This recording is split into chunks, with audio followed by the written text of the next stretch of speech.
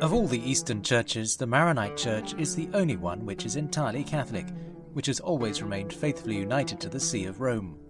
This community, founded by St. Maron, is related to the Syriac tradition of Antioch. Maron lived near Antioch in the late 4th century.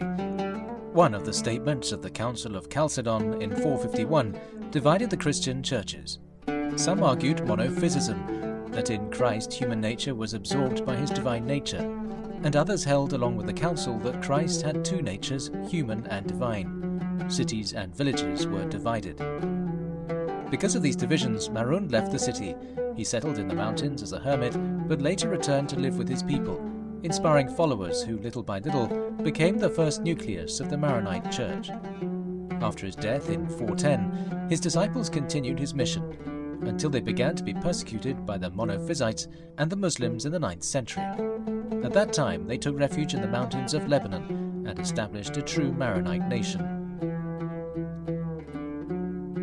Since 1790, the Patriarch, named Peter in honor of the Apostles' ministry in Antioch, has maintained his residence in Bukerque, 25 kilometers north of Beirut, the Lebanese capital.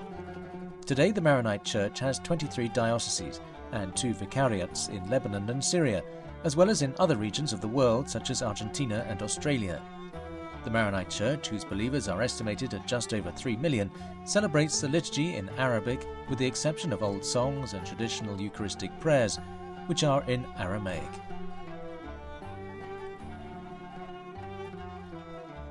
Historical documents are unable to prove the rather stable presence of the Maronites in the Holy Land before the Crusade era. The number of Maronites who took part in the reconquest of Jerusalem by the Crusaders is also unknown. What historians affirm with certainty is the entry of thousands of Maronites into the Knights of St. John in Jerusalem, Acre and Cyprus. And according to the Armenian historian Ayatun, in 1320 the Maronites are one of the largest Christian communities in Jerusalem. We cannot discuss the presence of the Maronites in the Holy Land without mentioning the Franciscans. Related to their presence since the 14th century, the Maronite community is somehow equated with the Franciscans, celebrating in their churches, at the altars and with their liturgical vestments. For the great feasts of Christmas and Easter, many Maronites flocked to Jerusalem, welcomed by the Friars Minor.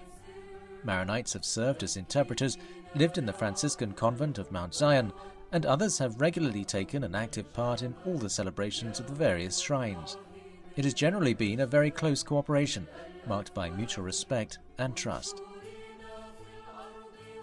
The first Maronite church was built in 1771 in Nazareth, but the number of Maronites in the Holy Land declined, with many having chosen to adopt the Latin Rite, something which continues today. In 1895, the future Patriarch Archbishop Elias Hoyek bought a former German hospital in Jerusalem along with its land. A patriarchal vicariate under the Diocese of Tyre in South Lebanon, with jurisdiction extending over the Maronites in Jordan, was created for the occasion in April of the same year. However, 44 years later, in 1939, this post was removed. It would be another 37 years before it would be restored, and 20 years later, in 1996, the Patriarch created a diocese that covers the territory of the State of Israel, with headquarters in Haifa, because of the political problems in Lebanon. The Maronite bishop lives in Jerusalem near the Jaffa Gate, and leads a community of 8,000 faithful, mostly present in Galilee.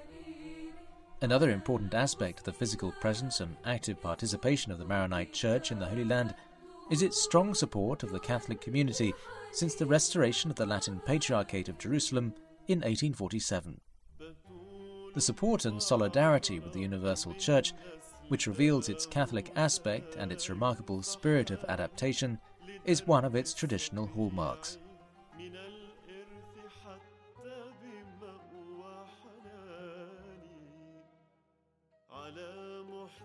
Since its beginning, the Maronite Church has always maintained its tie with the Universal Catholic Church, while retaining its identity as Eastern Syrian of Antioch. It was with the arrival of the Crusades in 1099 that the Maronites came out of their isolation and renewed relationships with the West and Rome. Though impeded under the dominion of the Mamluks, the relationship started again in the mid-15th century and intensified under the Ottoman regime with the support of the kings of France.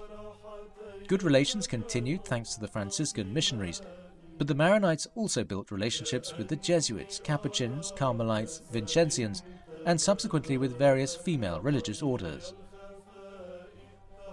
Various factors and historical events consolidated these relationships, and in 1584 a new step was taken with the creation of the Maronite school in Rome, one of the first seminaries in the city. Finally, the most recent tangible sign of this bond was Benedict XVI's authorization to place a statue of Saint Maron inside St. Peter's Basilica, in commemoration of the 16th century of the saint's death.